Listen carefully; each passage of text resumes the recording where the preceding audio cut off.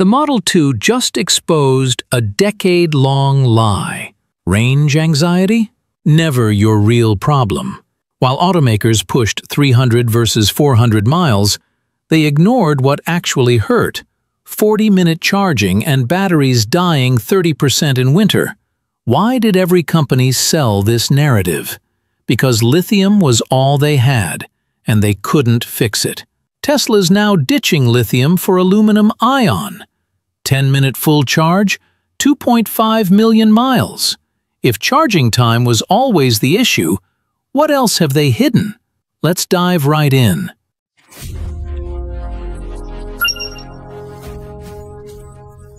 Let's talk about what really happened over the last decade.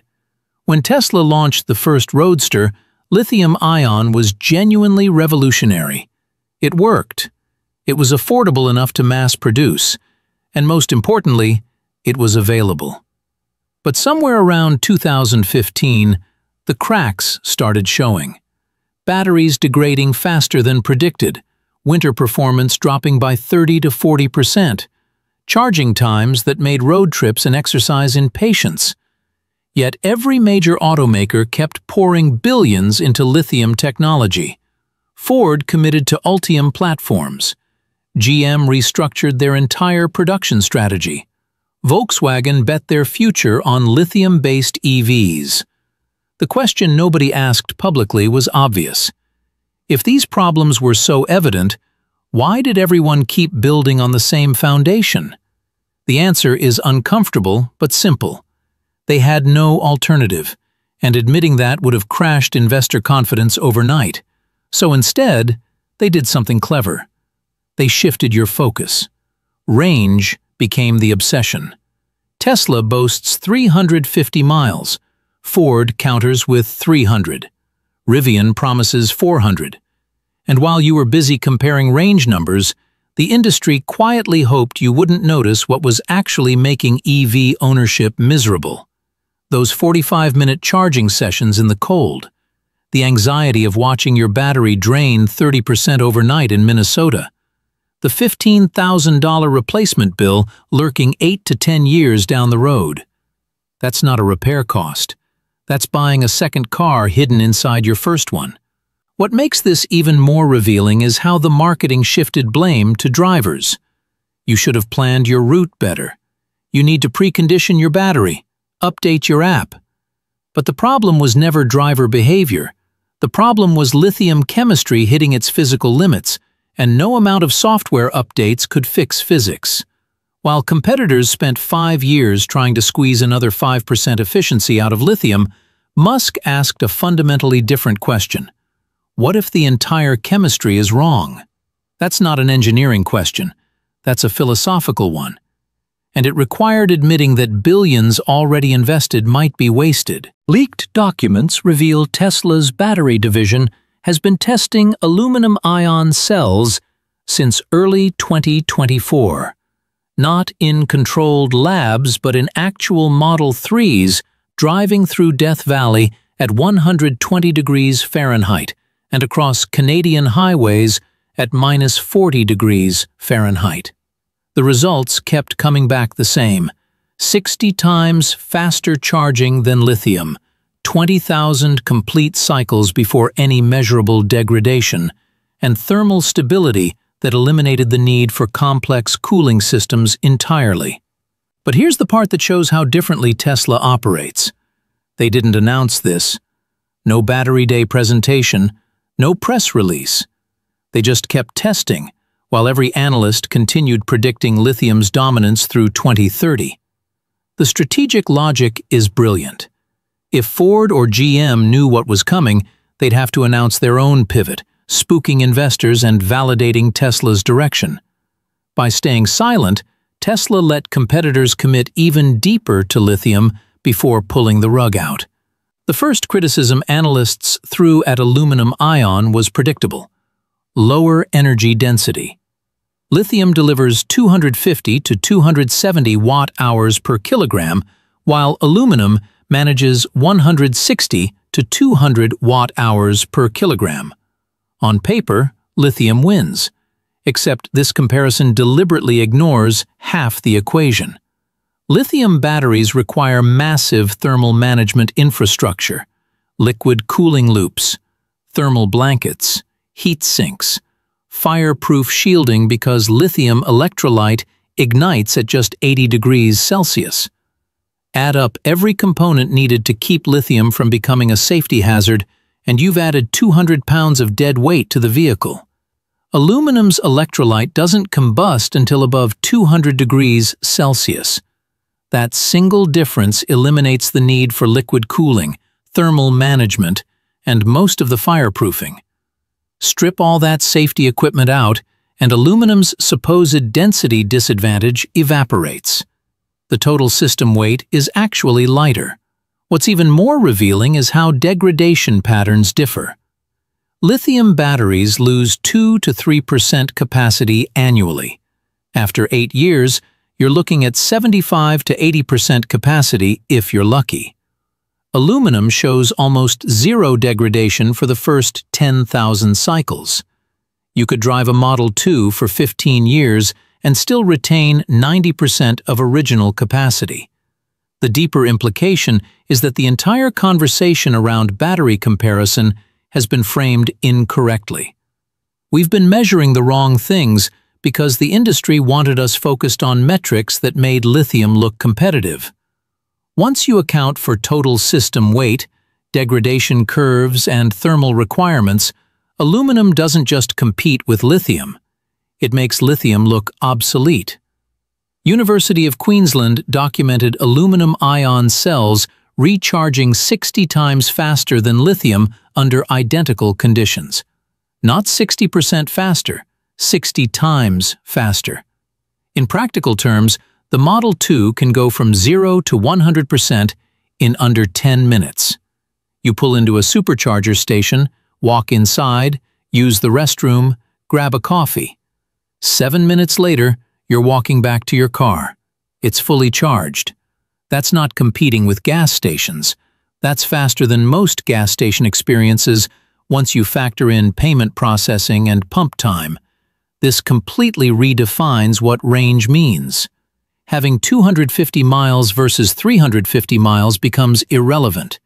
If you can fully recharge in the time it takes to get coffee, why would you ever need more than 200 miles of range? The anxiety around planning charging stops evaporates. You just drive. When the battery gets low, you stop for 10 minutes. Done. Legacy automakers have spent billions optimizing lithium charging from 40 minutes to 30 minutes, with projections reaching maybe 25 minutes by 2028. Tesla just made that entire development roadmap obsolete. While everyone fixates on aluminum, Tesla's sodium-ion development might be the more devastating competitive move. Sodium costs 6 times less than lithium per ton, and it's abundant everywhere. Performance-wise, sodium sits between lithium and aluminum, but the cost advantage is extreme. Tesla can offer 2 Model 2 configurations. The premium version uses aluminum-ion for maximum performance and longevity. The base version uses sodium-ion, delivering 90% of the performance at potentially 60% of the price. Industry analysts are whispering about base pricing around $25,000. GM and Ford are locked into multi-billion-dollar lithium supply contracts extending through 2030.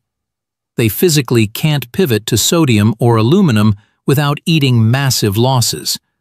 Meanwhile, Tesla, controlling their supply chain end-to-end, can shift production between battery chemistries based purely on cost and performance optimization. There's been a silent crisis in cold weather states that kills EV adoption more effectively than any negative press. Lithium batteries in Minnesota, Michigan, and Canada are simply unreliable. Drivers report 30 to 40% range loss on winter mornings, charging times that double or triple, batteries that refuse to charge until they warm up for 45 minutes. The industry's response has been consistently inadequate. precondition your battery, plan routes better. All of which translates to, our technology doesn't work in these conditions, so we're making it your problem. Aluminum-ion remains stable at -40 degrees Celsius. No range degradation, no charging delays. You get in your car in Winnipeg in January, and it works exactly like it does in Phoenix in July. This solves a problem so fundamental that its absence has been quietly strangling EV adoption in cold climates. The manufacturing implications are equally significant. Tesla won't need different battery configurations for different markets. One chemistry works from Arizona to Alaska. The cost savings in production complexity and logistics are substantial enough to impact vehicle pricing. Most lithium batteries hit serious degradation around 150,000 to 200,000 miles. Tesla's aluminum-ion testing shows full performance past 2.5 million miles. You're no longer buying a car with a built-in 10-year expiration date. You're buying something that could genuinely last 30 to 40 years. A 10-year-old Model 2 with 100,000 miles isn't a risky purchase anymore. It's got another 2.4 million miles of reliable life remaining. That changes resale values, insurance calculations, financing terms, and consumer psychology around EV ownership.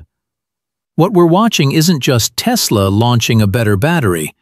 It's Tesla forcing every competitor to admit they've spent 5 years optimizing a dead-end technology.